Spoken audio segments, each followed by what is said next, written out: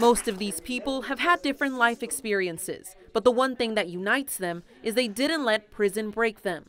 I thought in life I'd learn the system, I'd take a shortcut. My shortcuts led me to serve over 27 years in prison.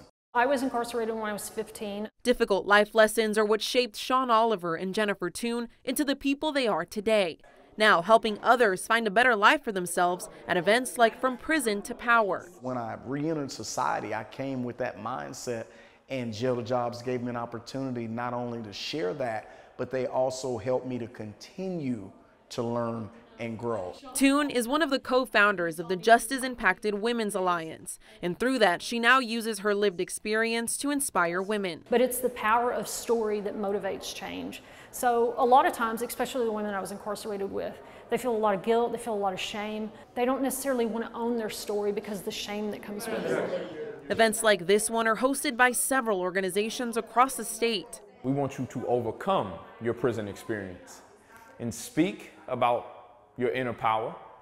We want you to represent your inner power.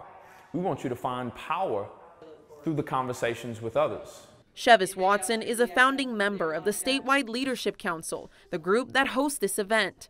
Watson says it's more than just helping people find a career and their worth, but it's about passing legislation too. We really hope that by more From Prison to Power events that we can establish core agendas throughout the state regarding clean slate, second chance initiatives, so that individuals throughout the state can be impacted when we get bills passed. For people who've been incarcerated, one of the biggest barriers when they're free is stigma, and they want to change that. We all make mistakes. It's just the severity of our mistakes sometimes lead us down the criminal legal path.